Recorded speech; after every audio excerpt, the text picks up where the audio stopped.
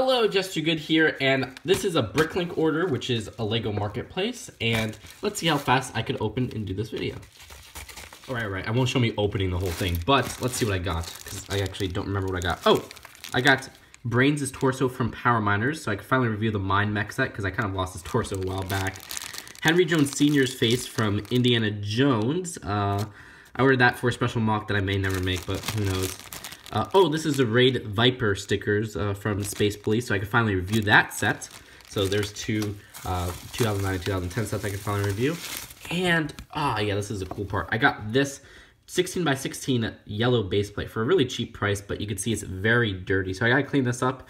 But I've been looking for this piece in this color for a while, not really for anything specific, just because it's really cool to get this piece in this kind of rare yellow color, and I love LEGO base plates.